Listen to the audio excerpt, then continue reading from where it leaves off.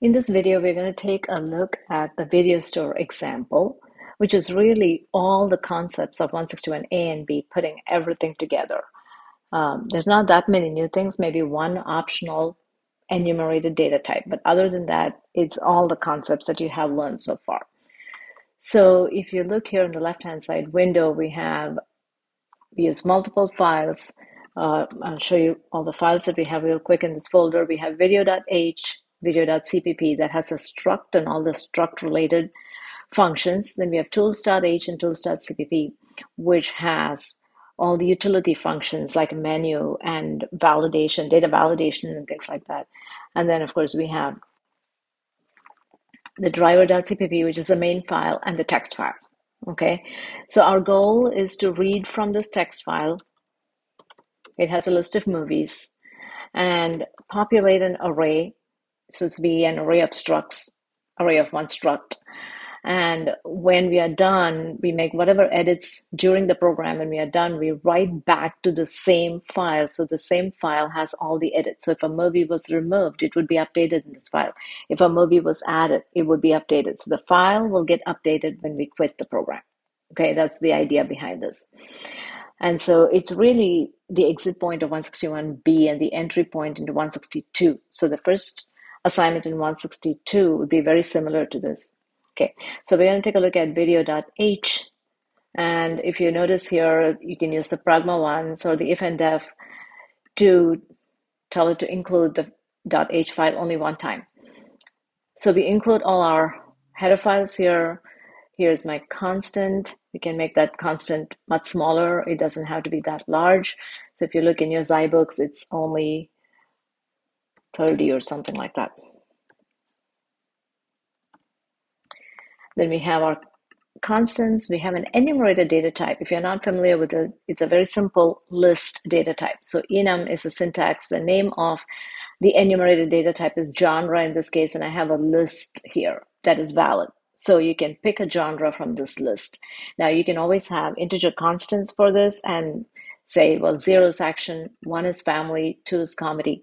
The important thing is to be able to present a good user interface, a good user experience. So even if you use integer constants, you don't want to say your genre is 0, because that doesn't make any sense to me. So we'll see how to do some of those things. And if you use integer constants, you make sure you translate them into strings when you output it to the user.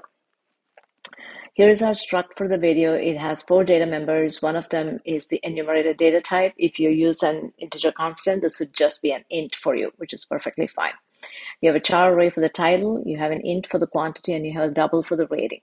And here are all our functions. Some of the things I want to point out are, of course, if you're using an enumerated data type, then the read genre and the print genre essentially reads the genre in a certain way because it's an enumerated data type. And the print genre helps us translate the values into strings because these internally are really numbers. Action is 0, family is 1, comedy is 2, horror is 3, and illegal is 0, 1, 2, 3, 4. Okay, so you must have some kind of an illegal to catch any of the illegal categories that they might enter. The rest of them, you notice there are some overloaded functions. Those are the things I want to point out. I'm not going to go over the whole thing because a lot of these things you're familiar with. If you notice, all the functions take a char, well, some of the functions take a char array and a file stream variable. The file stream variable comes in by reference, which is very important. This is an overloaded function. One function takes the input file stream variable, the other function takes the output file stream variable. So one opens the input file, one opens the output file. You don't have to follow all of these exactly. You can do it however you want to, as long as you follow the requirements of any of the assignment that you have. Search by title takes the list of videos and the number of videos in that array. So always an array and the count, an array and the count. We search by title, search by genre. Then we have the load data function, which takes the file stream variable, reads from the file, puts it into the array. Notice this int goes by reference, which tells me how many videos do I have in there. So that gets updated, so it has to go in by reference. Now add video takes the array of videos, the count. Again, we are adding a video, so the count will change, and one video object by reference. We'll see how we use this Show list simply prints the videos from the array and the size. Remove, again, takes the array of videos and a count, which is what that is by reference, because when you remove a video, the count will get updated. The number goes down by 1. And the write data, which essentially at the end of the program takes this array and the size and a file stream variable to write out to the same file, because the next time we read from the file, we want it to be updated. So it writes it out to the same file. So these are all important things to notice. On the right-hand side, we have the implementation file. Now notice the open file takes a file stream variable for input, opens the file, and checks to see if the file does not open, it simply quits the program. Now you can always make it a Boolean function, so it returns true or false, and check it in main. Same thing for open file with the output file stream variable. Open the file. If it doesn't open, you can return true or false, or you can quit after you output an error message.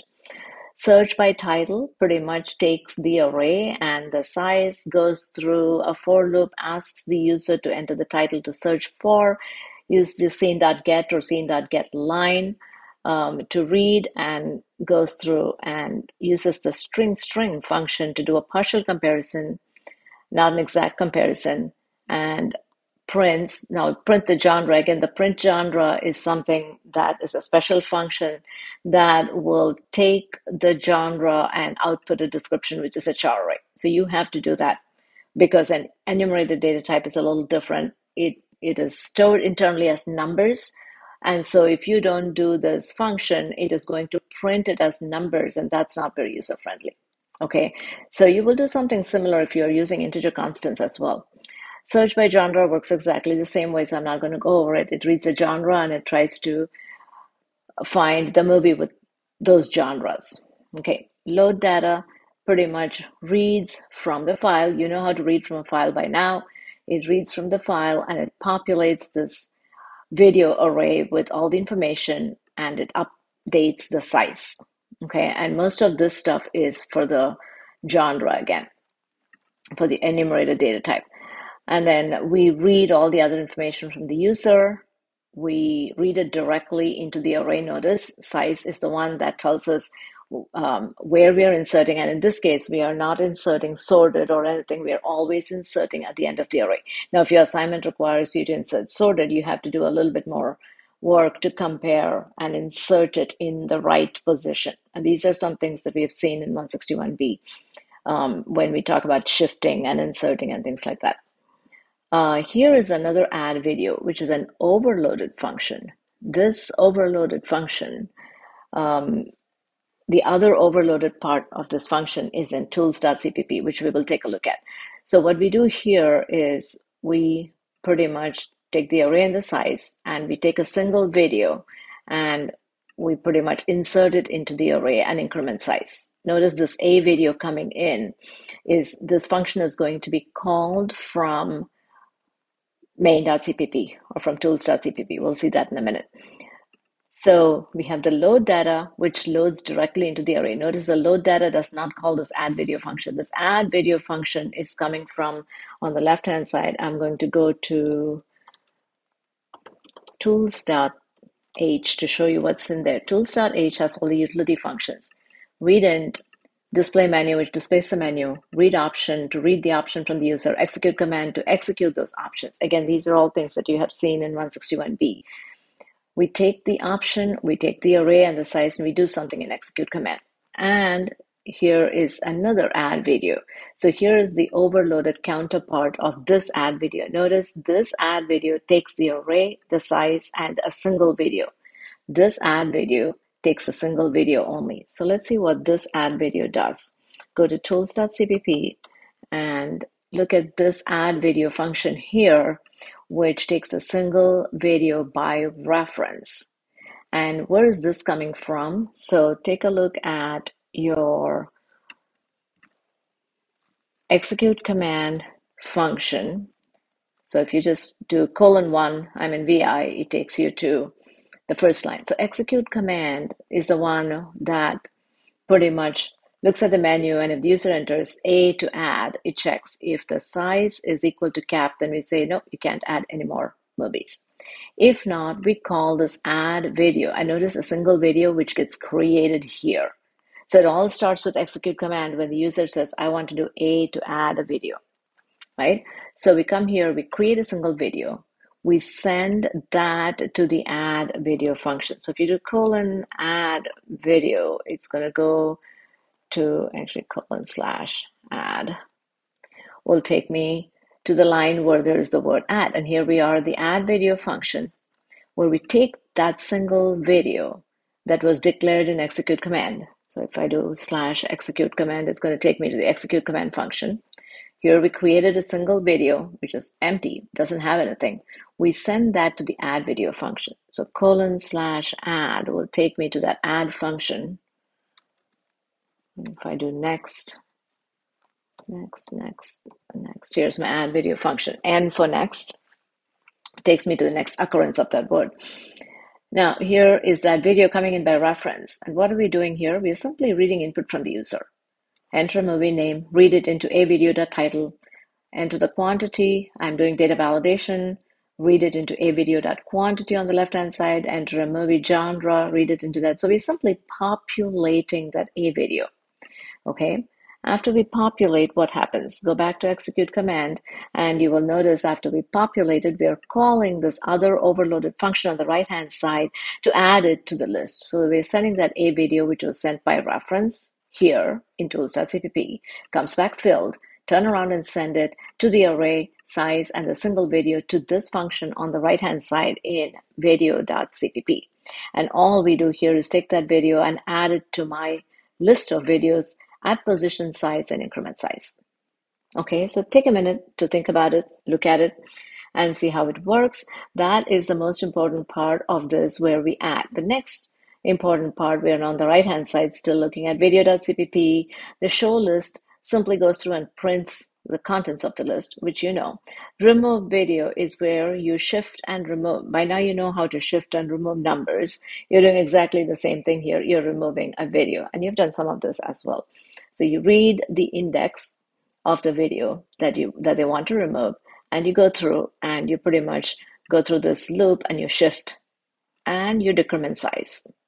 Okay, and those are the important functions here. Tools.cpp, as you know, pretty much goes through the menu, the read option, execute command, which figures out what to do with each one of the option. Always check to make sure you're not going array over capacity. Read in does data validation. And then we just saw how the add video overloaded function works.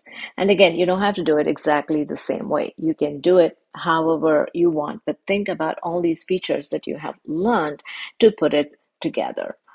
And if we go look here, there is a makefile that you can take a look at. You can always try and work with the makefile, and it shows how to compile all the individual files. We start at the bottom, we remove any .o files that are first there. Then we compile tools.cpp, we compile driver.cpp, video.cpp, and then put it all together. Now, if you want to use the -g option, you must add that here. Notice it's not there. So you must edit this file, and you can add that if you're doing this on the server. If you're doing it on Replit, then it automatically does the makefile for you. And once you're done with all of that, you can either do the makefile, just run make, and it will do that for you. Or I'm going to do make clean to remove all the files, and then you can do g++ -wall, and you can do this on Replit, -g. I have a video that shows you how to do all of these things. Star.cpp -o video will compile it, and no errors, and we run it /video. See how the program works. Let me clear the screen for a second. And you do /video, it runs the program. This is what the end result is. So I do D, it reads everything from the file. Notice, so on the right-hand side, I'm going to go into the text file just to show you videos.txt. So this is what we had in our text file, and that's what you see here, right? So let's say, I'm going to quit out of this so we can see how it updates the file. You can add a movie, enter a movie. Let's enter Wonder Woman and quantity, I don't know, 2. movie genre, I'm going to say A for action. And the rating of the movie, we'll put in a number. And so now if I do D to display, you should see I have a new movie in there. And if I type in an option that is not there in the list, it should give me an error message. If I want to find a movie by genre, and if I put in something that's not there in the list, it doesn't do data validation, which is not a good thing. So G for genre, and if I put in F for family, it says there's one movie. I can do R to remove, and there's a list, and let's say I remove number 5, and then you do to D to display the list again, and there number 5 is gone, right? And then you can do Q to quit, and it should quit. Now, if you go here and look at that same file, notice now that movie that I deleted is gone from this, and Wonder Woman has been added. That is the point of reading from a file and writing back to the same file so your file database is updated. So think about some of these things, and if you have any questions, please contact your instructor so we can help you with this.